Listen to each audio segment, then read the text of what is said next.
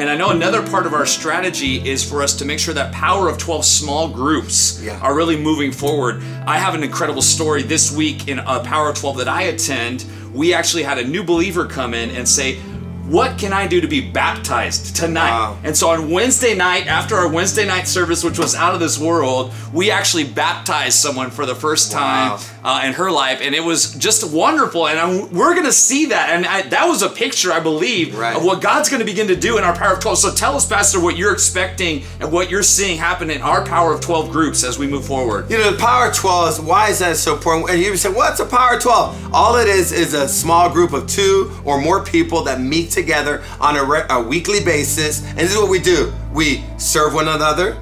We care for one another. We go through a Bible study together. And this is a place that we grow together, care for one another, and also grow as leaders, taking responsibility. You know, we have a responsibility not just to know Christ, but to share Christ. And Jesus said this is what he said. He said this. He goes, if you love me, do you love me, Peter? He asked Peter, do you love me? He says, take care of my sheep. What are you saying? How we show Jesus we love him is by taking care of one another. And we don't want anybody to be lonely. We don't want anybody left out, because there's so many of us that are struggling in this season. And one of the most dangerous things you can do when you're struggling is this: be all alone.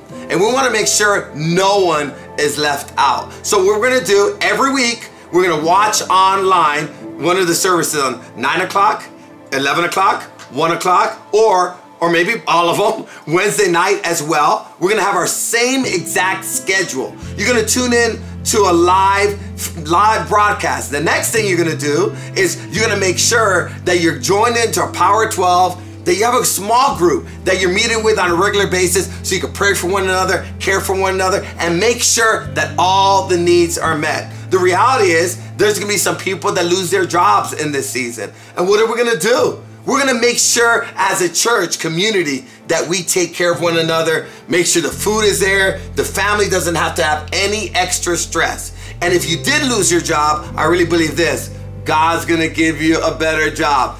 Thank God for closed doors, because God's opening bigger doors. Our responsibility is to continue being the church. We are not intimidated by the situation, because greater is he that's in us than whatever we're facing in this world. This is what we're gonna do. We're gonna continue proclaiming the good news of Jesus Christ. People are looking to see how we react. God's given us a plan, and his plan leads to success, victory. We're gonna be better off than when we started this trial.